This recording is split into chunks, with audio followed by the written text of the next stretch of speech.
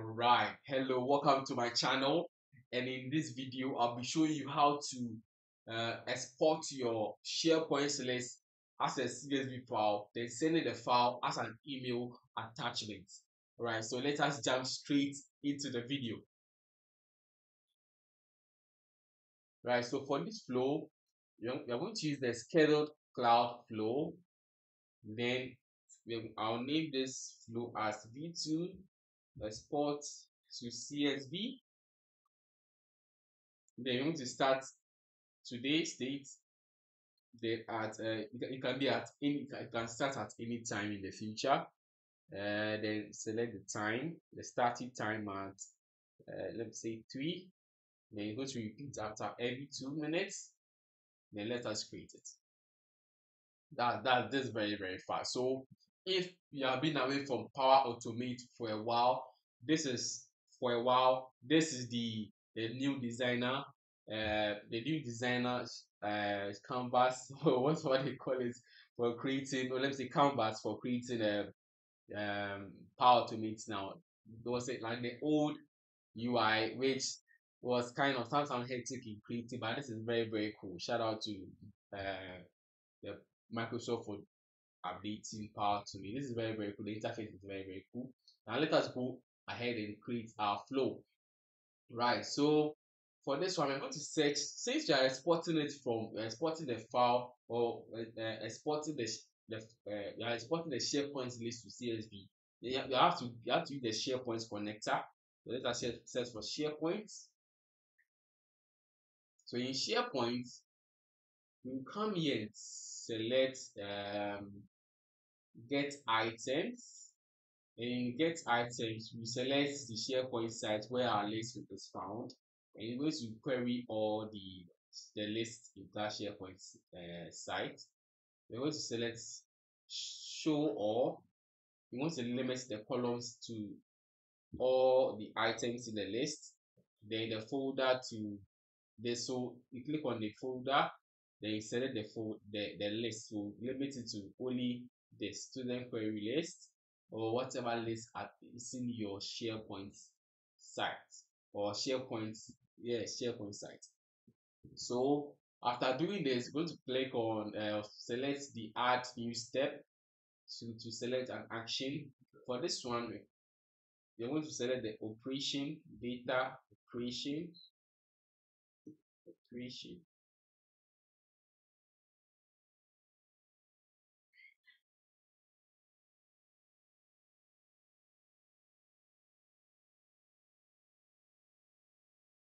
In the data operation, I'm going to click or select see more, then select create CSV table. In creating CSV table, what the output from the get items. So click on this lightning icon. Then you're going to click on the action, and then click on it to get the dynamic data. This is the body value, body/value. So after getting it, click on add an action again. I'm going to create no, I think I did it wrong. So this one, I want to delete this and get this action instead. Called select. So this is from the same data operation. Select. This will be before the create CSV table. So populate this thing with this. Then the first column with the timestamp. I'll name it timestamp. Then I'll bring it here. And the full name, and the email address, then the email, email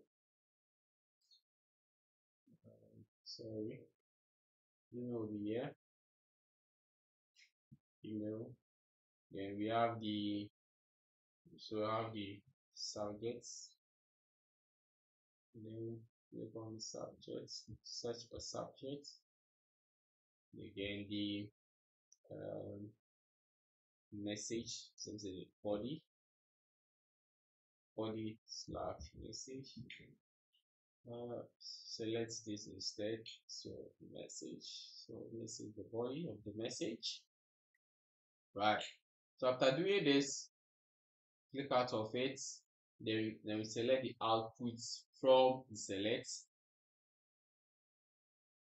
So after doing this, let us now it has created it will create the file when we do this. So after creating the CSV file, right?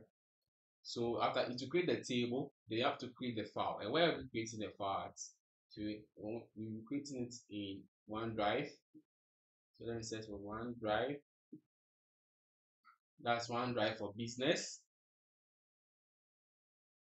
So in OneDrive for business, we are going to create the file. And in the file, we're going to select the folder path where our file will be stored. Then we come here and let's give it a name. I'll name it students list.csv. Then we add the file content as the CSV table, and it's going to create a file out of that. Once we are done, we can before we save, let me change the time. So we select again and save. So let us wait till it finish saving. So after saving, let us quickly test the flow to see whether it has created to see whether it can trace the file as we expect. So let me check OneDrive. So you have to see something here right now. So there's the student list, the CSV. So this is the CSV file. So let us head back to powerautomate again. And let us get the file. Now after doing it, let us get the file. So go to OneDrive again. So for that, because that's where the file is stored. That's the storage. So that's where I'm storing the file. So let us get to the file content, that specific file content we want to add as an email attachment. Then we come to where it is stored, that directory. So here is it. So this is the student list of CSV. So after doing that, we come here and we add this as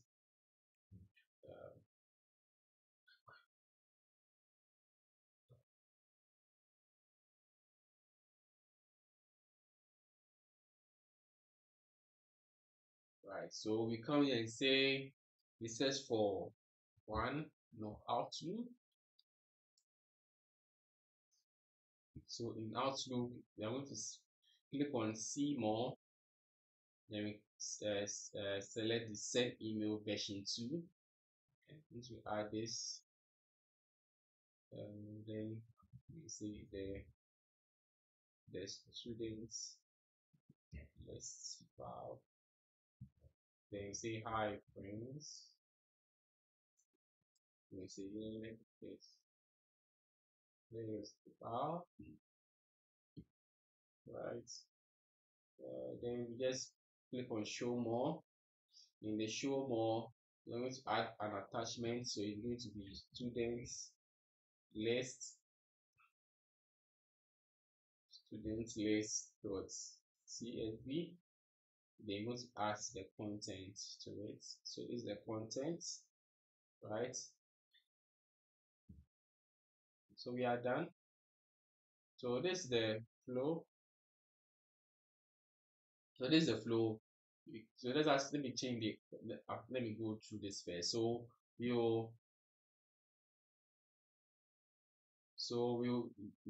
this is a scheduled cloud flow. So it runs at a specific time. The number of times, like it depends on how you configure it. We're going to get the item from SharePoint. So from the SharePoint, select your SharePoint site, your name, the list name. Then you're going to limit it to 4 items. then to the limiting folder, the entries folder. You want to select it, so enter the body, then you populate a map, right? For the with the columns you want to create the file from, you want to create the file from. Then we come here to then we create the CSV table. That's the output of the map here. Then you create the file in OneDrive. So you select OneDrive for business, then select where you want to store the file, and then give it a file name. So the file name will be the student list, but the file extension you want to save the file in, then you give it the output. Then we come here to get, then we want to send the file as an email attachment. So we get the file from OneDrive again, right? After getting the file, we send it as an email attachment. So let me come to the appearance. Let me change it to from 11 to 16. We save.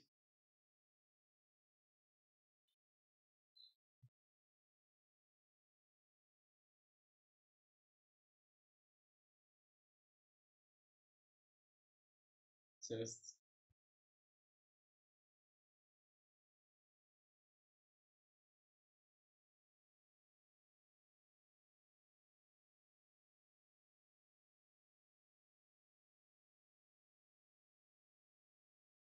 So let me rerun it. So your flow runs successfully. So right. So now you can see here is the email. So this is the email. So this is the file, the student list.csv. Let me edit in the browser. So yes, so I've sent the file. So you can see it right here. So this is the file. Thank you very much. I am Prince Adimado. Welcome to my channel. If you find this video helpful, kindly subscribe to the channel and let us go together in learning Power Automate and the Power Platform as a whole. If you enjoyed this video, kindly give it a like and add your comment and share. Thank you very much, and see you in the next video.